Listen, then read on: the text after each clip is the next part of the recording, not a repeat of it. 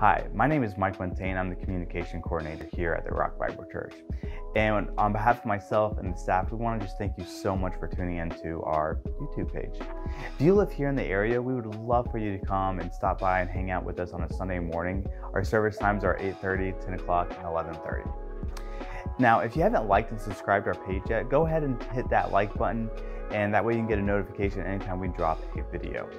Now I'm going to go ahead and let the sermon start, and I hope it has blessings upon your life and God just really speaks to you through the message. You guys have a wonderful day, and I hope to see you around.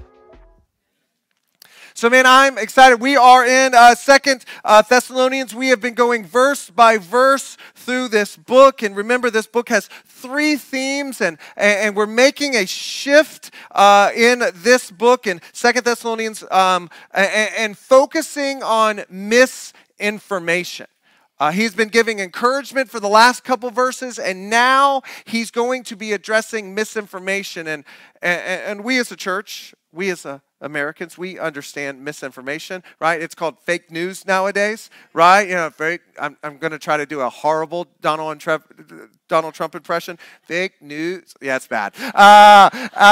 It's not good. But we understand that concept of fake news. We understand the concept of misinformation. And so what Paul is dealing with here is this misinformation that this church was dealing with. And so for us, what I want to do today is go line by line, section by section through these 5 verses and kind of pull out the nuggets that God wants us to see and to instill in our lives. So if you have your Bibles, 2 Thessalonians chapter 2, we're going to look at verses 1 through 5.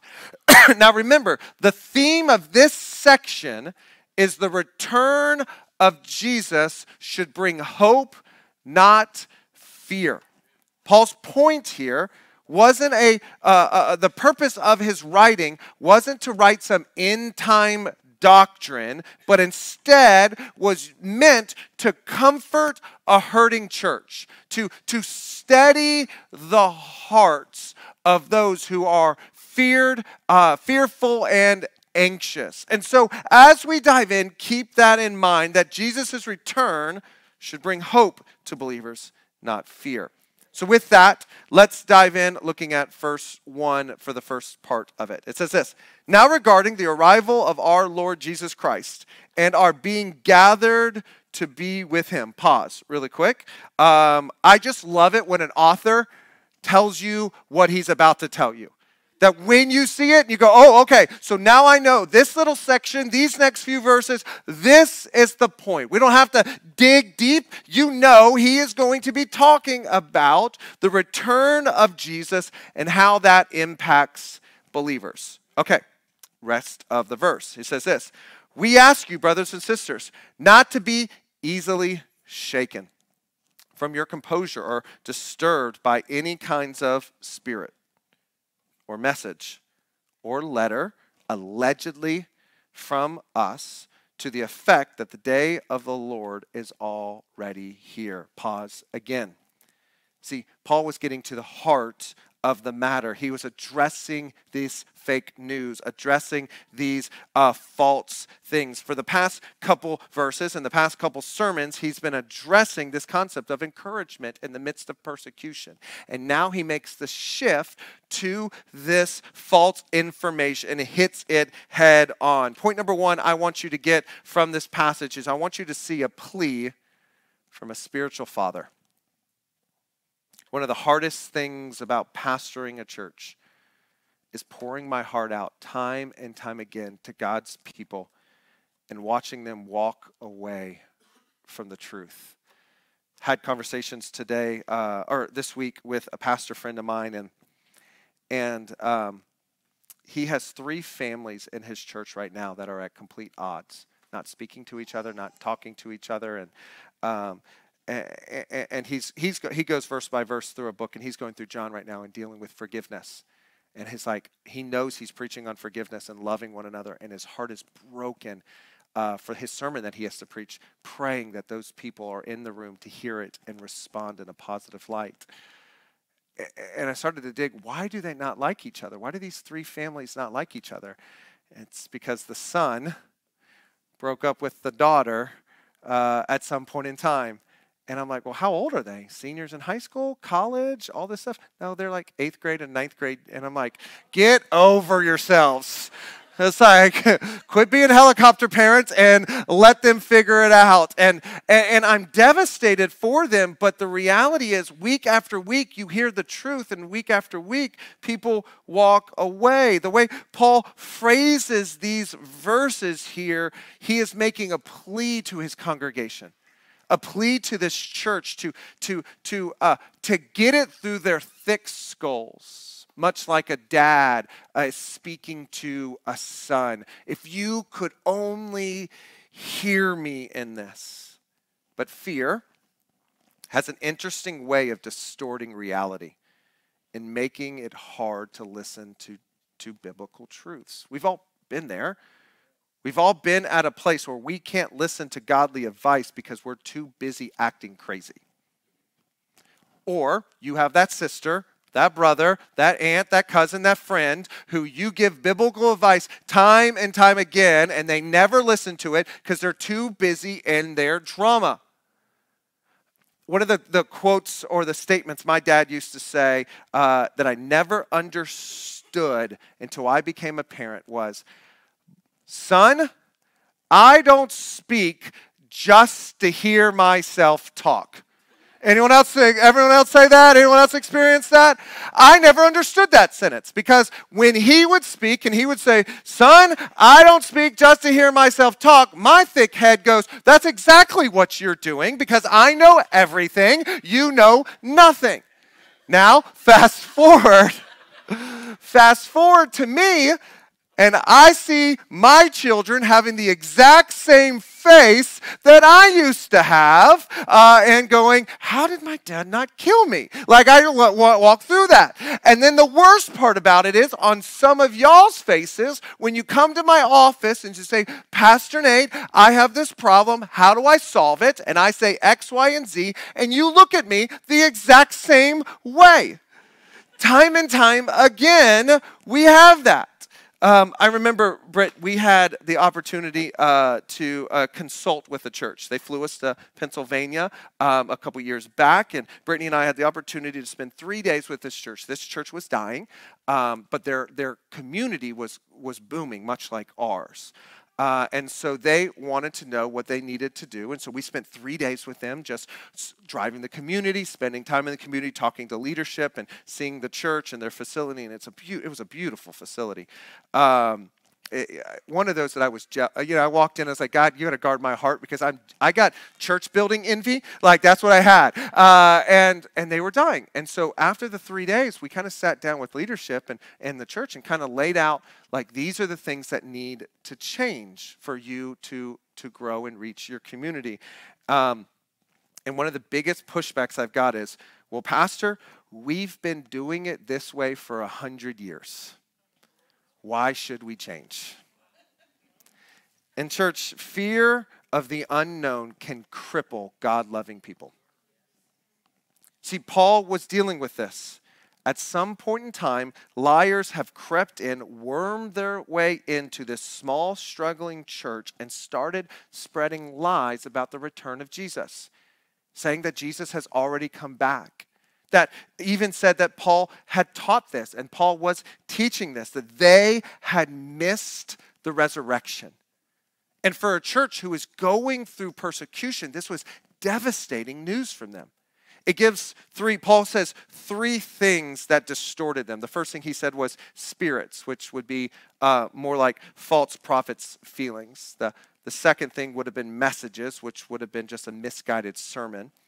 The third thing would have been a letter, which is a strategic maneuver to establish poor doctrines. Give me a few moments to unpack. The first one would be spirits. This would be a false prophet's feelings. Most likely what this was a charismatic spirit or a charismatic speaker who felt the Lord. And felt the Lord told them they need to do this. And so they stood before the congregation, talked to them in their small groups, and said, "At this point in time, I feel God is saying this." And it wasn't God speaking to them, it was the bad burrito they had that morning. And too many times, churches, time and time again, feel led by God without the Word of God to back it up. And for a lot of churches, they abuse spiritual gifts to accomplish selfish goals. This in no way is church motivation. This is church manipulation. This church was dealing with that. The second would have been messages. Most likely would have been misguided sermon or sermons. This is probably a good speaker with bad theology. We'll talk more about that in the later verse. And then lastly would have been letters. That's interesting because this is a strategic maneuver to establish poor doctrine. What it appears in this letter was people were forging letters written by Paul. I dove into this and started to study more, and this was actually a common practice back then. Someone in the church would want a bad doctrine for maybe themselves to be elevated, maybe their selfish desires to be elevated. What they would do is then write a letter and then show up to church on Sunday and go, hey guys, I got a letter from Paul. Let's read it and do exactly what it says. And completely lie to the congregation to get their own way. This is why other parts of Scripture, Paul says, I'm sending my companion Timothy. I'm sending my companion so-and-so with you so that you can trust this letter. Even in one passage, one book of the Bible, Paul says, hey, check my handwriting and make sure it's the exact same handwriting so that you don't get misled by these false doctrines and these lies. And you may be sitting here and go, well, why is that important to us? Why is this in any way, shape, or form important to us? Because since the start of the church, since the beginning of the church, false teachers have been present. Which means just because it says it's Christian doesn't mean it's biblical. Let me say that again. Just because it says it's Christian, it doesn't mean it's biblical. This is why Paul tells the church in the following verse not to be deceived. Look at verse 3. It says this, let no one deceive you in any way. Again, just because it says it's Christian doesn't mean it's biblical. The life of a believer, you and I, have to be a biblical one because we are bombarded with false messaging, not just from sermons. Each and every one of us, every day, has to fight to have a biblical worldview because bad theology, bad worldviews will creep in if we do not have our guard up. And we may think something sounds true just because it sounds pleasant to our ears. And we have to avoid that. The second point I want you to get is this. You and I have to have discernment and good theology over feel-good speeches. False teaching will lead a church into fear and anxiety. This false teaching that Jesus has already come back has led this church to fear and anxiety because it takes their eyes off of Jesus and places their eyes on themselves. It elevates our problems and our desires above God's authority and His power. Most of the time, you then turn God into a butler or a genie. God, do what I want you to do. Accomplish what I need. Serve me. And we take our eyes off of His plan and we place it on our own wants. And in case you've forgotten, you do really poorly being the center of attention. When you make everything about you, as a loving pastor, I want to encourage you, it will never end well for you. But in a moment of weakness, we've all been there. In a moment of weakness, a moment of rage, a whisper comes into our ears. And at that moment in time, we take our eyes off of Christ and we put it on us. We throw our pity party, woe is me. And we forget time and time again, it is not about us, but it is about the God who works through us. Last week, we had the wonderful joy of talking about the grace of God. That all good things that happen to us and happen through us only happen by the grace in which God gives us. This is why you and I as believers, as a corporate whole, as a church, we need to have good theology. But individually, each and every one of us, we need to be actively growing and learning in our faith. I love how one commentary words it. It says this: the church faces the constant threat of deception because Satan disguises himself as an angel of light. His servants also disguise themselves as servants of righteousness, 2 Corinthians chapter 11. To avoid being deceived by the constant barrage of demonic lies, believers are to no longer be children tossed here and there by waves and carried about by every wind of doctrine, by the trickery of men, by the craftiness in deceitful schemings, as Ephesians 4 tells us. They must be alert to those guilty of adulterating the word of God, 2 Corinthians chapter 4, who deceive the hearts of the unexpecting, Romans 16:18, knowing that as Christ's return draws near, evil men and impostors will proceed from bad to worse, deceiving and being deceived, 2 Timothy 3:13. And we also know that there are already many deceivers who have gone out into the world. 2 John 7, 1 John 2, and 3. Church, this is a sobering reminder to each and every one of us to be on guard, to have a spiritually healthy state of mind, to be constant learners and constant growing in the faith. You have to actively be pursuing your faith, not just holding off to what you learned when you were a child in Sunday school. Courtney, who did a wonderful job this morning, she plays the piano and she also teaches, and she has been teaching my Carly, my 10-year-old. She's been teaching my Carly piano. And for the last 3 months, she's been having little flashcards, coming home and reading what notes are and telling us what a vibrato is and all of these different things that I don't fully understand. But for my Carly, if you know anything about my Carly, memorization isn't her strong suit.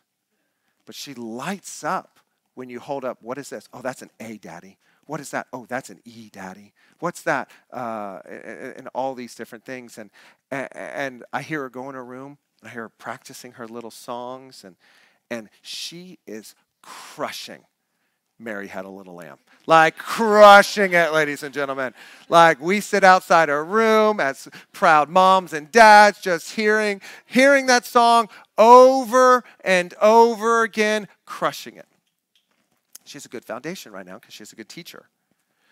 But if she doesn't take that foundation and put it into practice, if she doesn't keep actively putting that foundation into practice, it's going to become weak.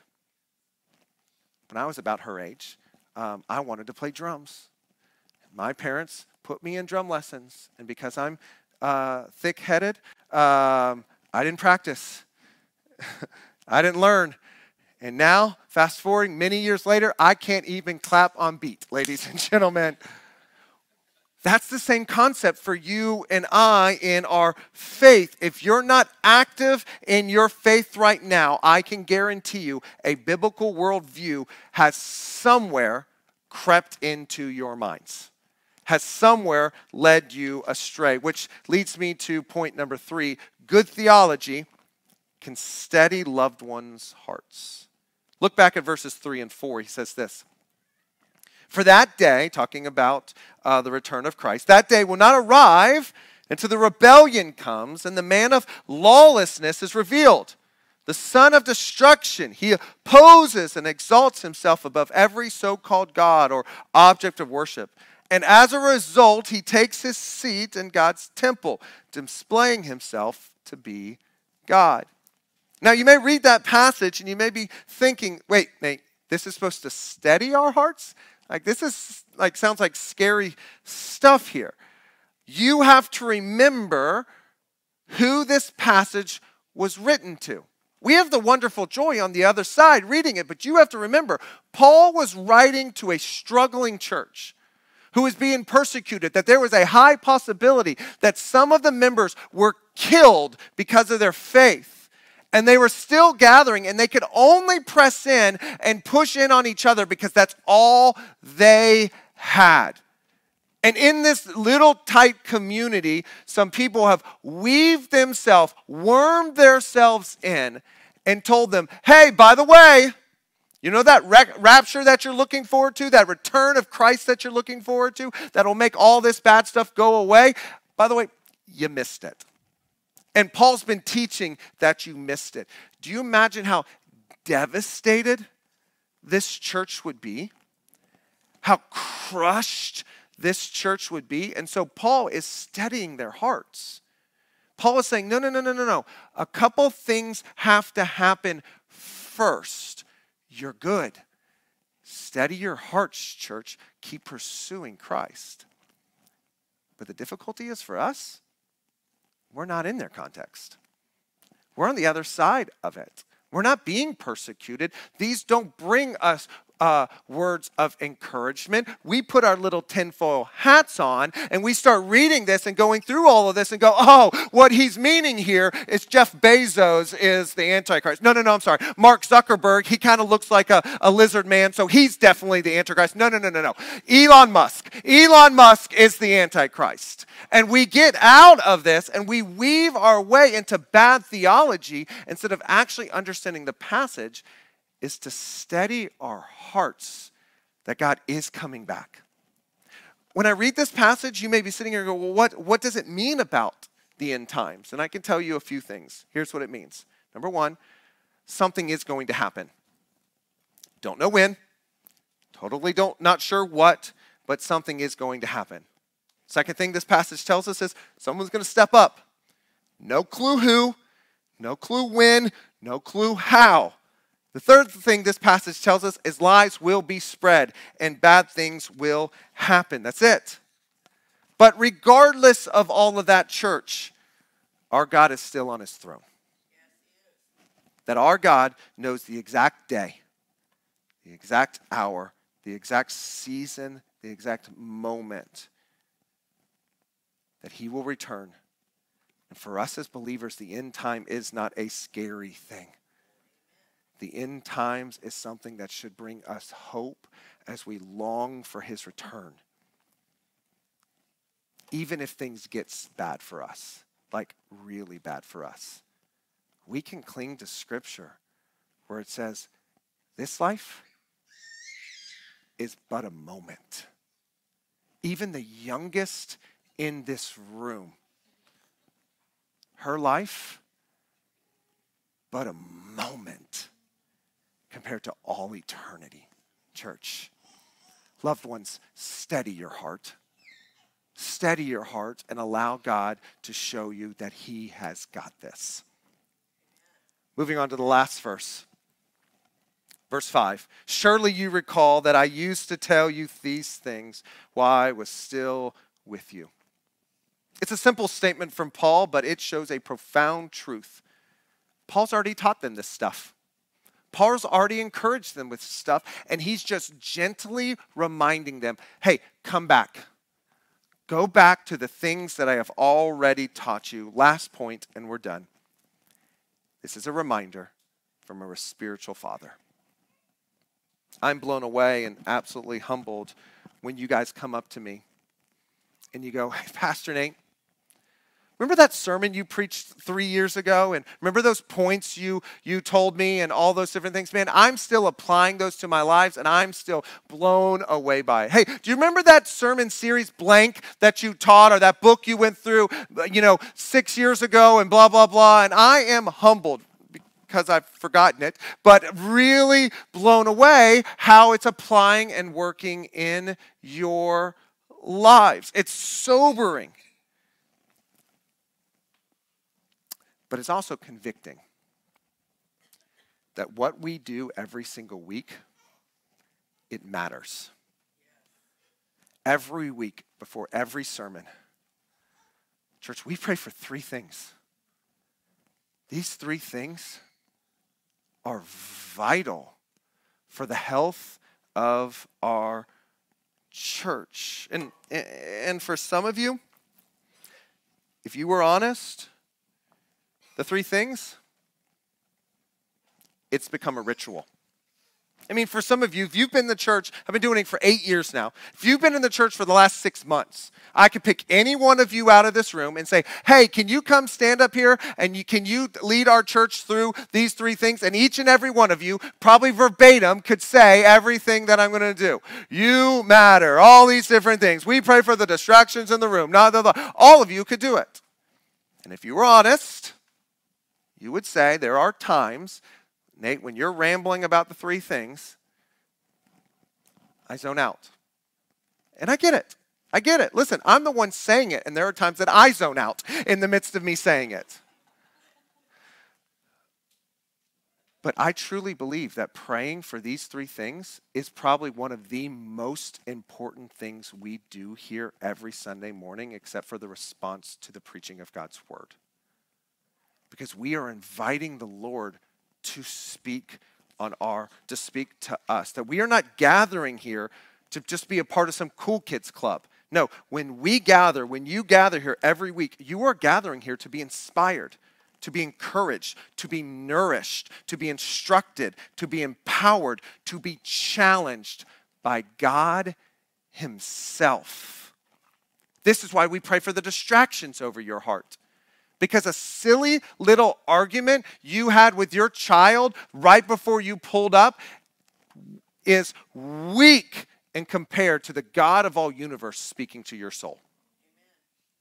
That anger and frustration that you have towards another church member is weak in comparison to the God of the universe speaking to your soul. And I go back to my buddy's church to think that he has 3 families now. And I wonder, all right, this boy broke up with this girl. What does this family have to do with it? That's what gossip is. And that's how gossip destroys other people. But that's a completely different sermon. But the reality is these 3 families are absolutely distraught. And they're sitting on opposite sides of the church. And there's only less than 100 people in there. It's not like I can't see you, and they stand up and they worship and they glare and they anger at somebody and their hearts are so bound up, they can't even hear God speak. And sometimes praying for the distractions in the room means that you have to get up and move. And you got to come before someone and go, I am so sorry. I am so sorry. I am so sorry I offended you. I can't think of the times in 8 years that I've had to look at Brittany and be like, that argument we got into last night, we got to resolve it now because I'm about to go stand and preach God's word, and I am humbled and sorry that we had to do that. And y'all are thinking, oh, they're loving each other. And she's like, I was really mad at you. And I was like, I know I was so mad at you too. And we love each other and come back and we repent of those situations because we can't even allow the distractions in our hearts, church. It matters when you pray for the distractions. The second thing, when you pray for me, you can't hear from me. I need you to beg week after week. God, move that man out of the way and speak to my soul, Daddy. I need to hear from you. I want to close. I want to finish with a story because our faith, our good theology, should lead us to God-centered actions. Each and every one of us. And I'm reminded of this story. I may have shared it in the last 8 years. If I have, I'm sorry. But I think it's vitally important. It says this. An old man approached a speaker and told her this. I lived in Germany during the Nazi Holocaust. I considered myself a Christian and I attended church since I was a small boy. We had heard the stories of what was happening to the Jews, but like most people today in this country, we just tried to distance ourselves from the reality of what was really taking place. What could anyone do to stop it? A railroad track ran behind our small church, and each Sunday morning, we would hear the whistle from the distance, and then we'd hear the clanking of the wheels moving over the track. We became disturbed when one Sunday, we noticed cries coming from the train as it passed by.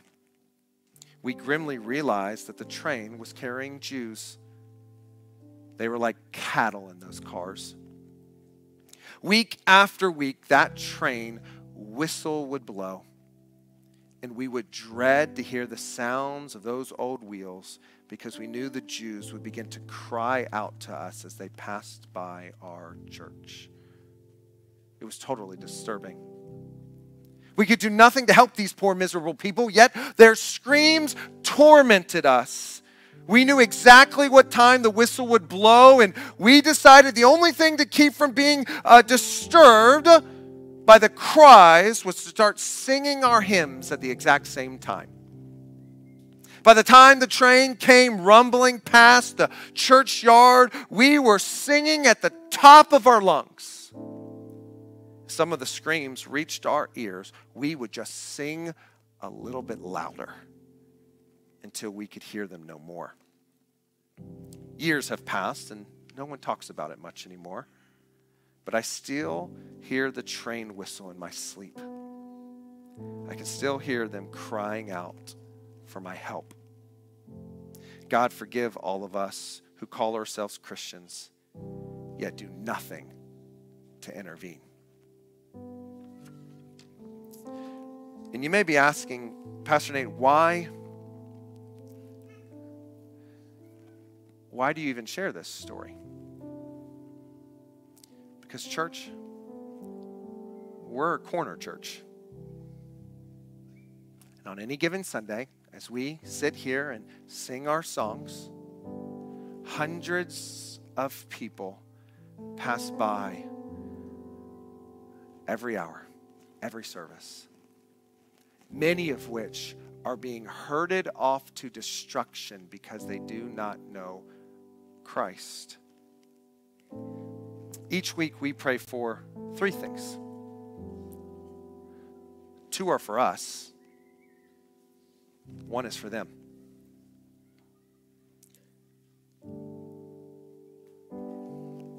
May we never get so comfortable in our cushiony seats that we forget all those that drive by. And I know we're close to the road, and I know that at any point in time a motorcycle will rumble itself by. A punk kid with a fast car will rev his engine at the light every time. I don't know why they do that. Or under underpasses, but that's here nor there. And I find myself time and time again as I'm preaching or worshiping and I hear the rumbles pass or this, I find myself sometimes in my sin annoyed, frustrated. Don't they know what we're doing in here? How dare they disturb what we're doing in here? May we never be annoyed by the rumblings of the cars, but may we always be brokenhearted. That God, you have called us, your people, to carry your light out into a lost and dying world. And so today, as we conclude, typically I call for us to come to the altar, and I would encourage you, come to the altar if God has called you to. But today, as we sing the last song, as I close out in prayer, I want to close out in prayer anointing the seats. Being challenged that this week, may each and every one of us have an opportunity to share our faith, to tell someone about the good news of Jesus that has saved our souls. And may we have the courage to take it. May we have the courage to step out and just do what God has called us to do. May this week, may God's people rejoice in the proclamation of the gospel. Let me pray for us.